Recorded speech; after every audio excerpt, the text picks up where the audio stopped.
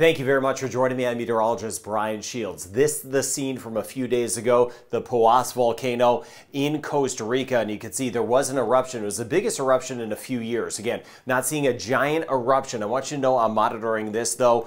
They do have higher alert levels for this. I'll get into that in a second. So here's Costa Rica. And again, you're just off toward the northwest of San Jose. So highly populated area back through here. And again, the volcano itself is in a national park. There's a lot of volcanoes through here, and the national park itself had to kind of shut down the area around this volcano, which does make sense. The crater in this, it's one of the biggest craters in a volcano that we have around the world. A very unique volcano, big tourist attraction. A lot of people come up and see it. Usually the eruptions aren't too crazy big. It does have the possibility of bigger ones, but at this point we had that eruption a couple days ago. Did put a lot of ash up there, did throw a little bit of rock, so they did go from a green to a yellow, which is more of that warning phase. So they're monitoring this closely. So again, this in Costa Rica, know I'm on top of that for you. Let me shift gears here. We go from the ground up into the air.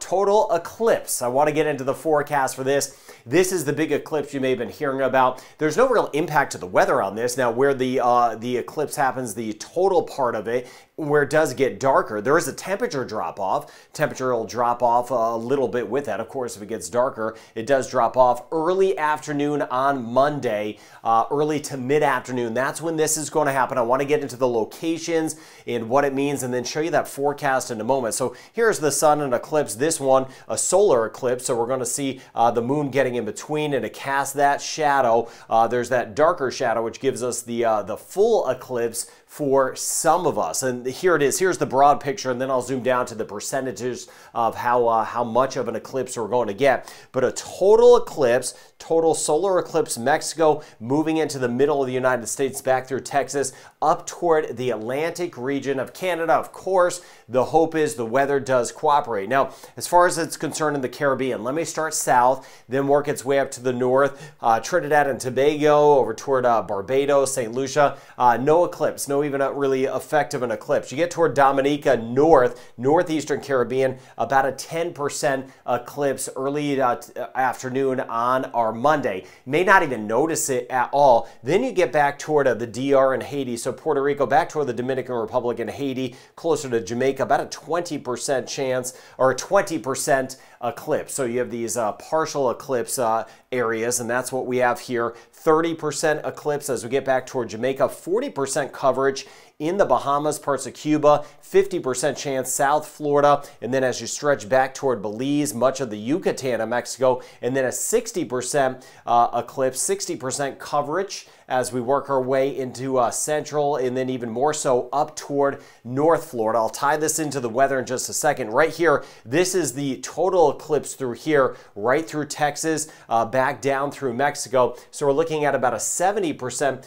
coverage, 70% eclipse throughout much of the southeast U.S., 80% in Louisiana, about an 80% coverage as you get back toward the panhandle of Texas into parts of Oklahoma. Still a full eclipse into southeastern sections of Oklahoma, New Mexico, and extreme northwestern sections of Mexico, about a 60 to 70% coverage. Here is that total. That's going to move through parts of Illinois, Indiana, Ohio, moving back toward New York, clipping Vermont, New Hampshire, Maine. Then as you get over toward New Brunswick, Prince Edward Island, very close to Nova Scotia. The total will be just to the north, and then Newfoundland. Outside of that total area, again, you're looking at 80-90% eclipse there. So this is how it ties into the weather. This is a look ahead to Monday.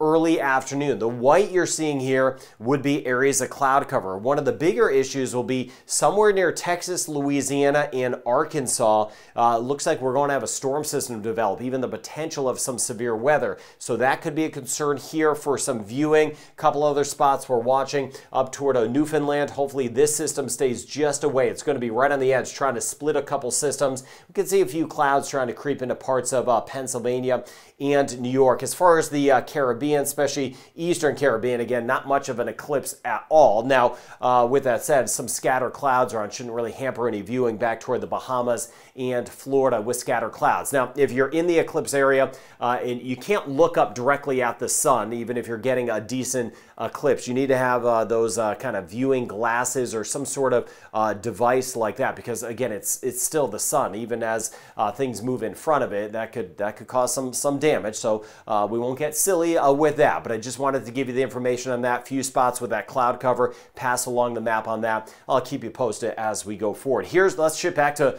what's going on right now. Again, a lot of us dealing with a lot of sunshine, kind of in between systems. Now that big front that rolled through, clipped by parts of the Caribbean and the Bahamas a couple days ago, that's near Bermuda now, but that spin with it has really been hanging out. We were talking about that, how nothing would really kick it away. That's up toward parts of Canada and the northeastern U.S., still spinning around. Many spots, though, we are too dry. Jamaica, we've had a few fires in spots. Watching the drought conditions for us in Jamaica. That's just kind of one sample. Other areas as well, we're dealing with those drought conditions. Now, this is for today, and then I'll zoom back out. Hit or miss showers around. The rain chance isn't too high. Costa Rica, Panama picking up a little bit, of course. Watching that volcano over toward Costa Rica, monitoring that. As you get toward Belize, Honduras, we could get a couple showers. I was highlighting this earlier. And there is a chance of a passing shower in Jamaica. I hope we get it. Again, not a super high chance, but at least an isolated chance. Into the weekend, the Dominican Republic, even over toward Puerto Rico, the tail end of the front may give us a few showers. May get one or two. Guadeloupe, Montserrat. Rain chance is low, but some of our islands are going to see a few passing showers. There's that extra rain near Costa Rica and Panama. See some more moisture here building over toward the south central areas of the Caribbean. And this is as we work our way into our Sunday. And you see Sunday, a little green here. Puerto Rico, even Haiti and the Dominican Republic, couple pop-up showers. In Belize, still that chance of showers. And you see here again, the tail end of the front on Monday. Puerto Rico, Dominican Republic, rain chance will be just a little higher. And then Costa Rica, Panama, even parts of Nicaragua could see a few showers around, but not a lot for us in Jamaica and the Cayman Islands. Even Cuba, we're going to mainly be on the dry side. So this big spin just sitting out there, and it's going to sit kind of slowly make its way off of the coast, not in a hurry. Another system rolled into the western portions of the U.S., so taking out time into the weekend. This is as we work our way into Saturday, and you note that spin is still sitting there. This here, again, moving into the middle of the country, and I want to take you out into the eclipse time as we work our way forward. Again, this is not showing the cloud cover. This is showing the precipitation, either snow or rain. I showed you that cloud cover map earlier, but Sunday, here's that system that's going to work through the middle of the U.S. And there's that pesky spin that we need to move away from Newfoundland. So on Monday, we could have some better viewing of this eclipse. So we'll see how far away that moves away. And then you see here, this is what I was talking about. By the time we get into Monday, we're going to see this area that will start to build up with some showers and storms as we get into our Monday afternoon. Parts of the Tennessee Valley, back toward Texas, over toward Louisiana and Arkansas that could hamper some of the viewing for that eclipse. Now, this is that spin that we've been seeing near the northeast U.S. Some of us, especially depending on where, if you're in higher terrain or lower terrain, higher terrain getting some snow showers, rain showers mixed in, kind of a sloppy system, just still there as we work our way into our Saturday afternoon. Still watching out for some areas of rain, some areas of snow. Most of the totals from this point not super high, and we'll see that again as we get into Sunday. So Jamaica for us, isolated showers and storms, maybe a storm, about a 30% chance. I was showing you a little green on the map, so there's a slight chance of a couple showers around. Cayman Islands could see one or two showers. Rain chance small though, 20%, 10 to 20% chance. Trinidad and Tobago watching, even though we had some rain earlier, watching the drought levels, watching the fire threat. Barbados, 20% chance for tomorrow. Next couple days in St. Lucia, our rain chance is 20%. Grenada, 10 to 20%. And you see these numbers, not very high. St. Vincent the Grenadines this weekend were mainly dry. 20% chance of a passing shower, isolated.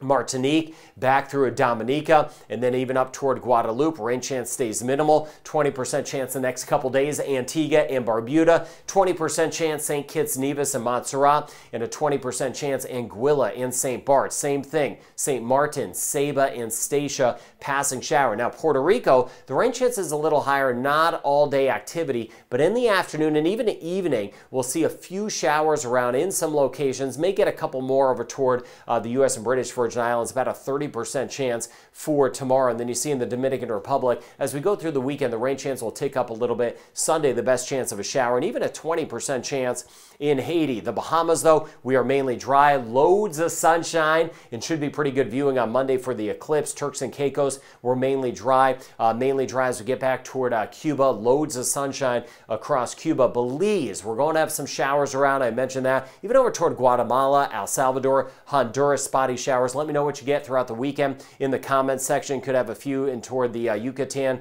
Mexico, Aruba, Curacao, Bonaire. The beat goes on. We're still going to be mainly dry. 40% chance of rain, though, in Bermuda tomorrow. That front that is kind of sweeping by, the choppy seas around Bermuda. Costa Rica and Panama, the rain chance is higher, 40-50% chance this weekend. And the rain chance trending down a bit. Guyana and Suriname, isolated showers will be a possibility. We work our way back toward northern Venezuela, about a 20% chance. As we take a look at the outlook going forward, again, to recap, I'll monitor any of those volcanoes. There's been some active ones this year so far, which is common. I'm keeping an eye on those. Any earthquake activity. Partial eclipse, I misspelled that. I guess I was trying to go with practical. Partial eclipse for most of us. Broke that down earlier in the video. A few more showers in Puerto Rico this weekend, but other areas, we've got the drought conditions. We have that in Jamaica. So I'll keep you posted. I hope you have a wonderful weekend. Thank you for subscribing and sharing this information with your friends and family. Have a good weekend ahead.